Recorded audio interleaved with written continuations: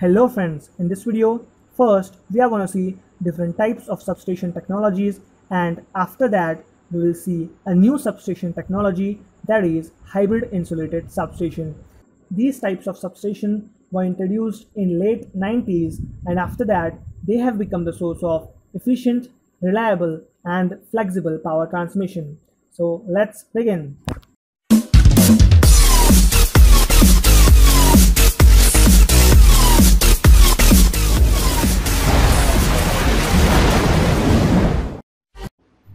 So first we'll see what is an electrical substation. An electrical substation can be defined as the part of power system which is used for transformation of voltage from low to high or high to low level for transmission, distribution and switching purpose. There are basically two types of electrical substation, that is air insulated substation and gas insulated substation. First we will see what is an air insulated substation. An air insulated substation uses air to insulate the different components of the substation from each other as well as for grounding the charge. These are the traditional type of substation which we have visited many times in our college days. Advantages of air insulated substation are easier feature extension, low construction cost and cost of switchgear, easy maintenance, easy to notice and attend faults, and less erection time.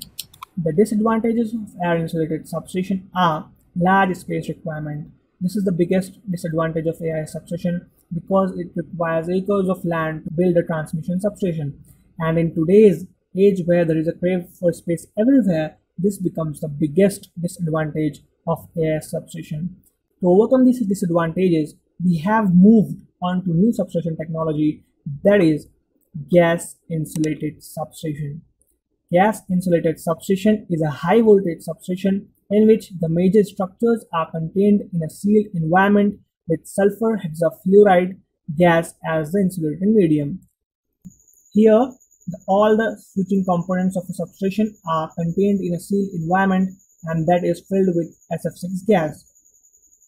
Now we'll see what are the advantages of GIS substation. Safe, economical, space saving. Space saving is the biggest advantage of GIS substation because GIS substation just requires 10% of space as compared to AIS substation. The whole transmission substation can be just taken into a single room, so this becomes the biggest advantage for urban areas. Maintenance free, shop assembled. These type of substation comes shop assembled and shop tested, and the weight of these type of switchgear modules is also very low. The disadvantage of gas insulated substations are higher cost. This is the biggest disadvantage because it requires a very high capital cost. Procurement and supply of SF6 gas, requirement of separate building, regular cleaning requirement, long outage period if any fault occurs. These are the disadvantages of GIS substation. Now, to overcome these disadvantages, we have got another substation technology, that is hybrid insulated substation.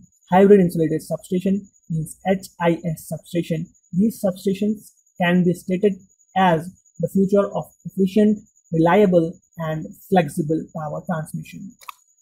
Now what is an hybrid insulated substation? A substation which uses both type of insulating technologies, that is AIS and GIS. One to extinguish the arc and other to connect to the different equipment of high voltage substation. HIS uses both type of substation technologies, insulation technologies, that is air and gas. HIS adopts GIS technology for the main interrupting components. For the main interrupting component, high insulating medium is required, and SF6 is better insulating medium than air. So here GIS technology is used for circuit breaker and disconnect earthing switches. SIS uses AIS where low insulating properties are required, like for bus bars and to connect to the grid, or insulated bushings for connecting to the bus bars. Now we'll see how actually HIS module reduces space. HIS module's advantages: it reduces space with low cost. So we'll see how does it reduce space. Here in the rectangled blue box, we can see 2 disconnector and earthing switches and 1 circuit breaker. These whole components can be replaced by a single HIS module. So this reduces the space with the help of HIS module. Now this is the typical HIS switchgear module. This comprises of near about 11 components, 11 different components like circuit breaker, current transformer, voltage transformer. The main difference between GIS module and HIS module is that HIS module just insulates the main components like circuit breaker, current transformer, voltage transformer. It does not insulate the bus bars, LAs, like these components. It does not insulate bus bars and lightning arrestor. So this is the main difference between HIS and GIS. Now let's see one by one different components. First, and the very important component of any substation, is circuit breaker module. This is the centerpiece of HIS switchgear module.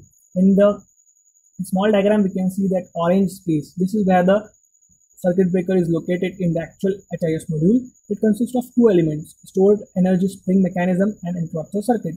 The stored energy spring mechanism provides that mechanical energy to just open the circuit breaker. Now disconnecting and earthing switches. Disconnecting and earthing switches are combined in a 3-position unit.